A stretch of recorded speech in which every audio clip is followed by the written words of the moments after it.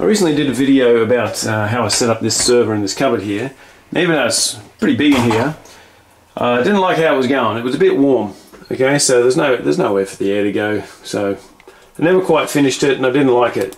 So what I'm doing now is, as you can see, I've shut that down.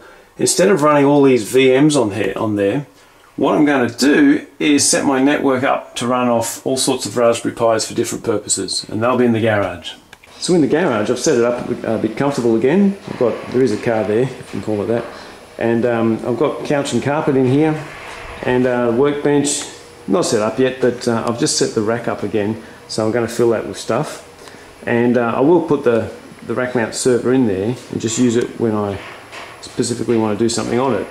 But the day-to-day network is going to be run from this little rack here, full of Raspberry Pis, which will be up in there. So I'll have them for the router, the DHCP server, home automation, stuff like that.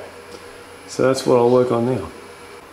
Now what I'm going to do is put that server in this rack, and I'll still use it, but I don't feel like putting any more holes in the walls for Ethernet outlets. So what I'm going to do, and we're going to use an access point as a mesh link. So there's an AP behind there, that little rack up there, and it's only like 3 meters away, okay? So it'll do for here. And then the wired side of this AP will plug into the wired port on the server and just give it some connectivity. Right, now I'm going to unplug this and take it out to the garage. That should be it.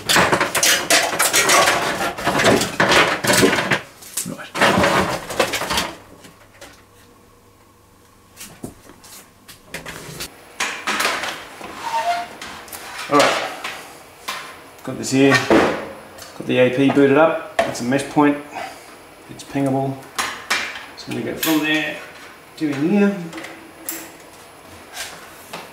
This is obviously just temporary because it's going to go in the rack eventually. I'm just testing the concept first. So there's just an AP acting as a mesh point going straight into the port on the server, so hopefully I'll be able to ping that server soon. Right, I've got a blanking panel on the rack, and I'm going to try and get these screws through so I can mount the monitor on there for some sort of entertainment.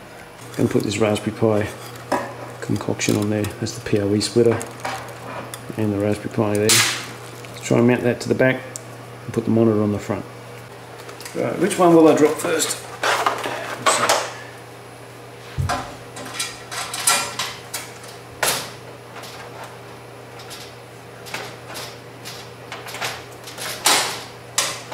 Right, that's there, pretty straight maybe. I'm going to drag that amp shelf down to be just above it. Hopefully, if I'm lucky, I'll be able to get the next device just in there. Alright, I've put a shelf in there just for general usage above the amp.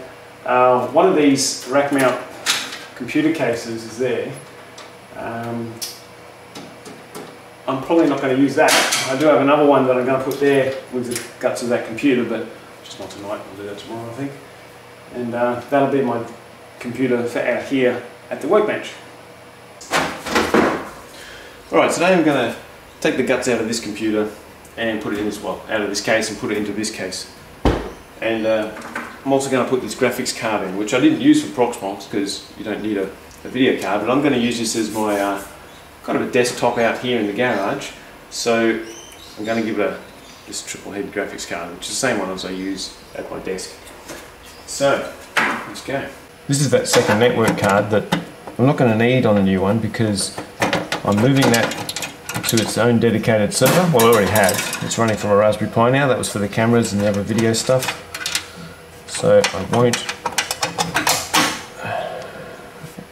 be needing that for now. Here's the rack case ready to go. Still bare, apart from the Blu-ray drive I've put in there, so I can put all my CDs on there. Look at this shit. Designed for AI. I mean, really. Dumbasses.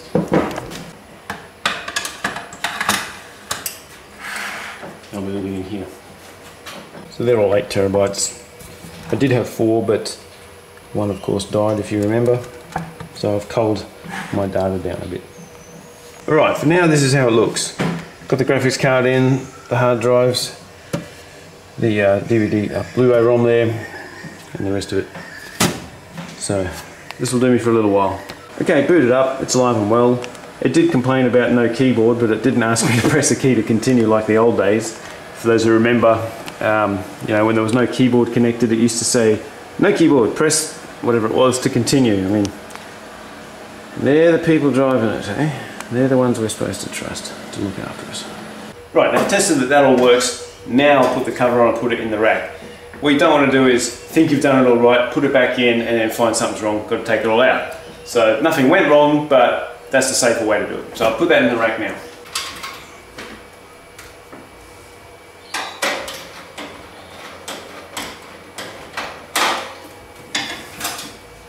Always put the bottom ones in first. That way it can take its own weight while you put the top ones in. The other thing is, I've got the spare one here.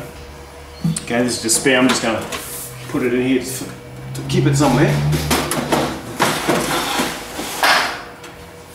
You do the bottom unit first, so the top one can just sit on there, so you don't have to struggle twice.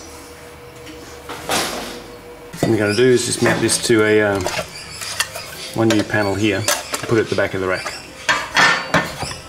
Alright, so I've drilled a couple of holes. That won't work for me. That was from when I used this on a bigger AP. This one's a bit less apart. So.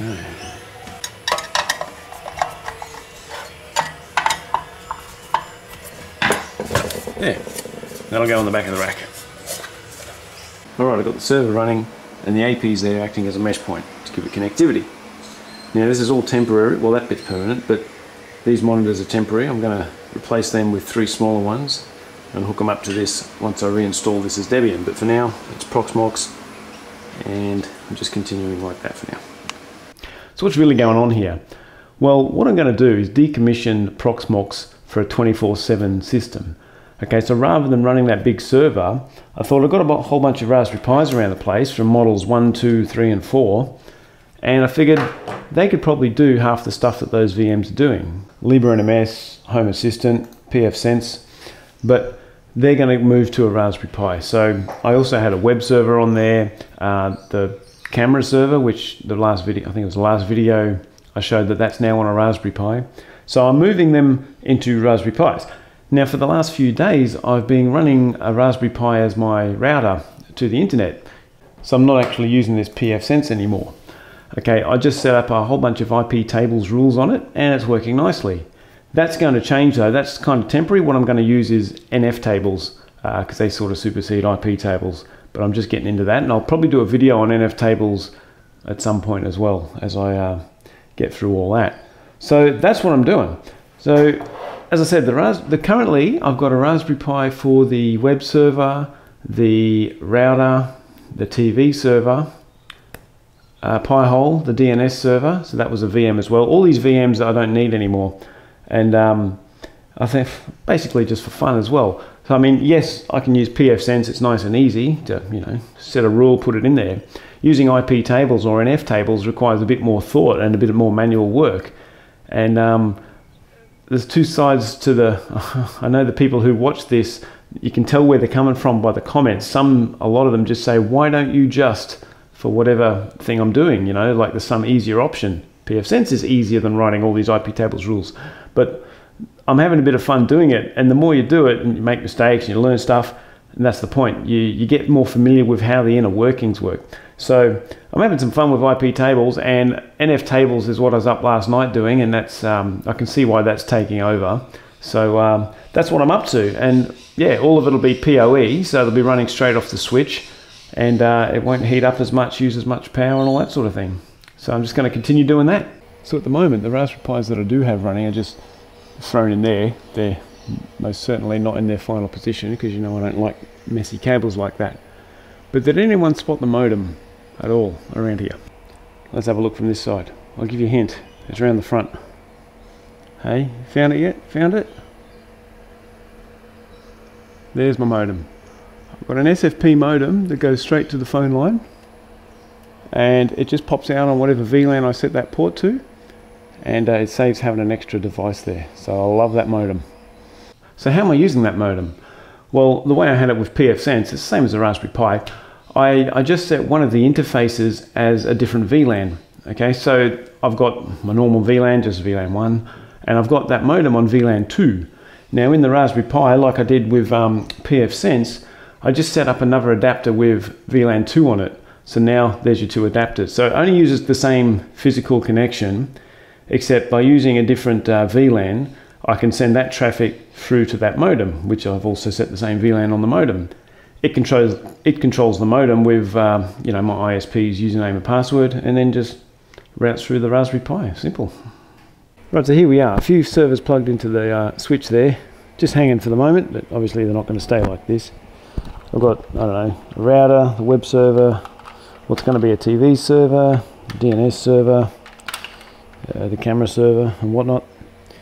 So they'll sit up behind the rack and just run off PoE from the switch. Right, so there's a network built on Raspberry Pi servers. That's the core of the network. All powered off the switch, and that's it. Now they're not going to stay there, obviously. I'll throw them back up in here and make it all neat when I'm finished.